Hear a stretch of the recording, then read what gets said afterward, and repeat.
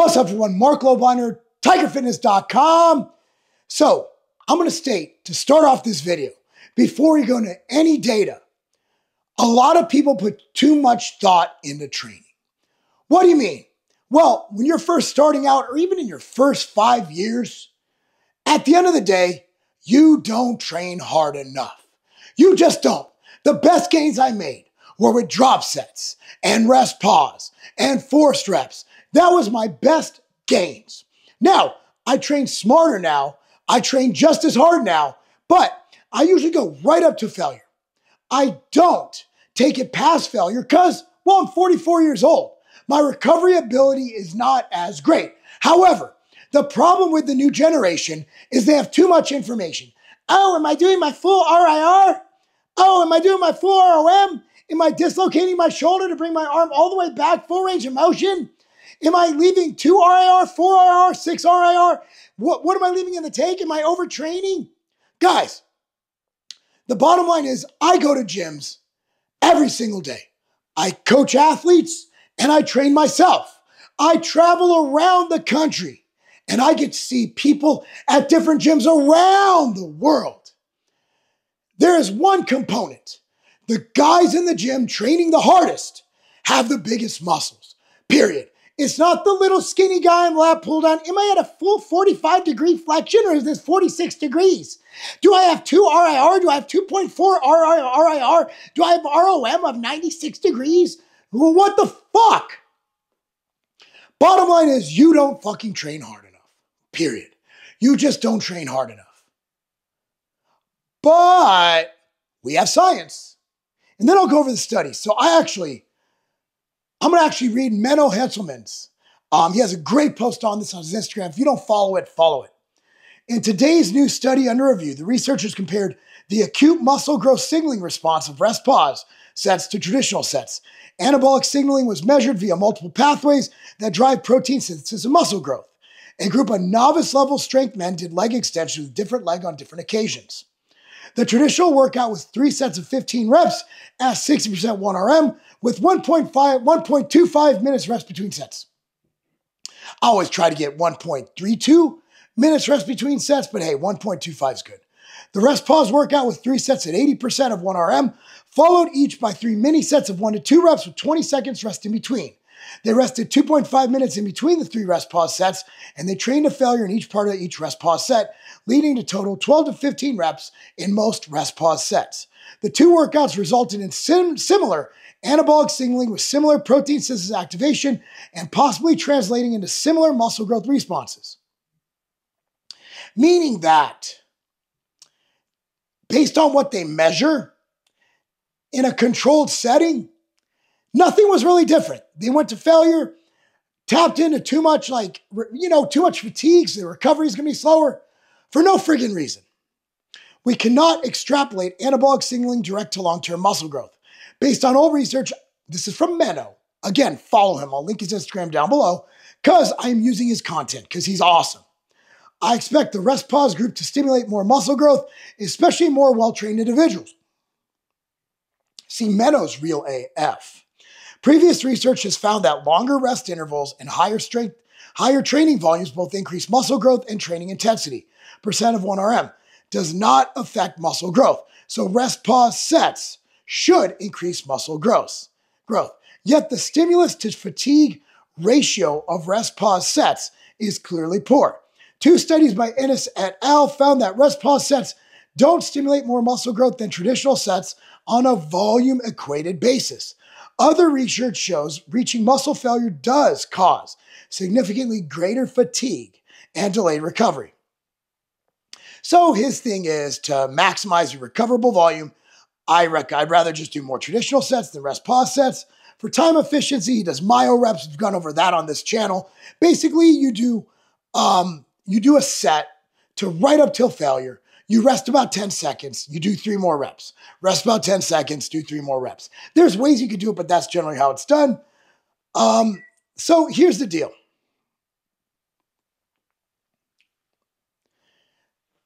Most people don't train hard enough for any of this shit to matter. Most people can't get to the gym consistently. Most people eat like absolute shit. They either don't eat enough or they eat too much. Look, if you're a gym bro, and let's say you go to the gym with your buddies. Look, man, I'm around you high schoolers all the time. I'm around college students all the time. I'm around aging people all the time. Old people, people my age, they just go to the gym and they kind of do equipment, do machines. They go through the motions. They don't really train hard. When I go to the gym, I got my hat down, headphones in, so I don't film my training anymore. I got to get it in. I go hard. And that's the reason at 44, I keep making gains. But most people my age, they're just like, oh, I did my 8 reps. Oh, I didn't do more than last time. Oh, I didn't progressive overload. However, my buddy Turner, he goes to the gym, lights out. Every set in the paint. Turner Riddle. When we train together, it's like war. Every set, grinding, every rep, beyond failure, extended sets, rest pause, forced reps. Yeah, we come out of it, and yeah, it might take us 3 to 4 days to recover. Here's the deal. Most people aren't training upper, lower, or full body. So all this recoverable training, that's for the people doing the science stuff, where they're doing the full body 3 days a week, or the upper, lower every 4 days, every 2 days. Look, man, most people, when they train chest, that's their chest day for the week. They train legs, that's their leg day for a week. You're telling me that in 6 days you can't recover? Come on. At the end of the day, people just don't train hard. So here's my thing. Go to the gym. Train as hard as you fucking can. Train as hard as you fucking can. Now, within reason. So for example, if I'm doing an all-out set, which today, for example, I did back, worked my way up on the supported T-bar row, and I did a max set. I got 6 reps, but that last rep, I'm like, oh. I was done. I moved on. You're not going to get 3 reps with the same weight if you do 6 reps of failure. And I usually like to rest about 1-2 minutes between sets. Oh, that's not enough. The science says shoot 3 minutes. I get bored. I'm not going to text. I don't want to pick up my phone. I just want to get in, get out, get the fuck out. I want to focus on my workout. Go to the gym. Do your workup sets. Hit that hard fucking set. Shit, if you have a training partner, help get a couple extra reps. You feel you got more in the tank, you just need to regroup, do a rest pause set. And if you feel like you still got more, do another fucking set. Move on. Do the same fucking thing. Go to the gym 4 to 5, no more than 5 days a week. I like to go 4. I do an extra deadlift day, which I don't go to failure because I fucking love deadlifting. That's another thing. Do what you love to do. When I go to the gym, I love to fucking push myself. And guess what? I'm still doing it because I love this shit. I've been in the gym over 30 years. I was 13 years old when I first started training. Haven't missed a workout in 31 years. The reason is I love this shit. I love this shit. Every few years, we get a new version of creatine. Creatine HCl, creatine ethyl ester, you name it, there's a new creatine. But one stands out as the best, as the tried and true, and that's creatine monohydrate. But not all creatines are created equal. Most of the creatine comes from China. I'm not saying anything bad about Chinese ingredients. A lot of them are great. But if I'm taking creatine, the most important, most beneficial, most amazing, most studied supplement, I want to get it from the most pure source. I want to get it from the source where all the studies that we cite were done on. And that is CreaPure Creatine. So that's why I came out with my own brand of MTS Nutrition CreaPure Creatine. Not only are you getting the CreaPure branded creatine, but you're also getting it from a source that you know tested coming in, going out from MTS Nutrition, the brand you love, the brand you trust. And by buying from us, you're buying it from a company who supports you and here to help you reach your goals. Support companies who love you, support companies who don't hate you. If you take creatine, take MTS Nutrition CreaPure Creatine, I can say this with the certainty, with the utmost certainty, that this is the best creatine you can buy, period. When I go to the gym, I'm so stressed for my day of work, so stressed, and I'm behind a desk. I just want to get in there. I'm like, let's fucking go. And then I'm motivated because I coach kids and they train so hard. I'm like, you know what?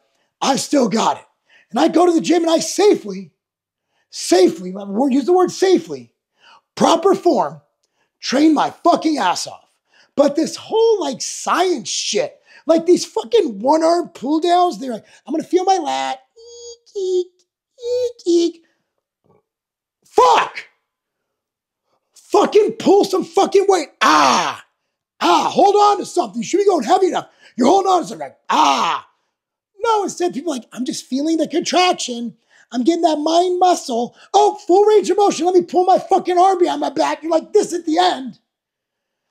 Jesus Christ. Intensity over everything. Guarantee you this. You watch those IFBB pros train, there are some who do some controlled shit, but they're going heavy as fuck with pretty good form. They just have to be bigger than everyone. Oh, well, what about the naturals? You look at the natural bodybuilders. A lot of the guys who place really well train really fucking heavy and hard.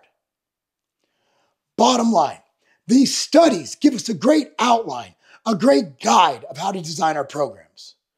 But if you are someone who goes to the gym, you want to maximize your gains, you need to train hard, you need to progressively overload, you need to pay attention to form. But if you feel like you have 1 rep in reserve, you probably had fucking 3. You just don't have the fucking mindset to get the extra couple reps because you're weak. You have to be mentally strong, be physically strong. Tap in. Oh, I only got 1 more. Fuck that. I'm getting 2 more. How many times you've done that? I do it at least twice a week where I think I'm spent and I convince myself that I'm a big fucking pussy and I get that extra rep. Anyway, guys, hopefully you enjoyed that video. I'm going to link the data down below. I'm also going to link Menno's Instagram, the best scientific follow on Instagram. By far the best. I don't even know the guy. He probably doesn't even follow me. I fucking love this guy. Anyway, guys, thanks so much for watching. Go to tigerfitness.com. Support us. Coupon code TRICK. TRICK, TRICK. Gets you 10% off at tigerfitness.com for the rest of the week. Coupon code TRICK. Of course, subscribe to this channel. Like this video. Comment what you think down below. Help me in the algorithm. Comment. Comment. And of course, remember, that's not a game. Fish oil is one of the staple supplements that you should take. Now, for me, I like to have a 2-to-1 EPA to DHA ratio. Now, DHA is awesome. A lot of cognitive benefits come from DHA, but if you get anti-inflammation and things that we go through as people who want to train, who want to be active, want to feel great, you want slightly more EPA. That's why I created MTS Nutrition Fish Oil. Now, this is a 2-to-1 EPA to DHA ratio. It is fantastic, and it has citrus, so it's not going to give you the fishy burps. And the way we make it, it's not going to be rancid. That's one thing you got to fear. A lot of these fish oils, they can go rancid and actually be more bad than they are good. But we actually don't have that problem with MTS Nutrition Fish Oil. The dosing I recommend will be above label. Label, we just take 1 soft gel or as directed by a fitness professional or a medical professional. But for me, I like to take 3 grams of total EPA and DHA a day combined. So with that said, I take 5 MTS Nutrition Fish Oil a day.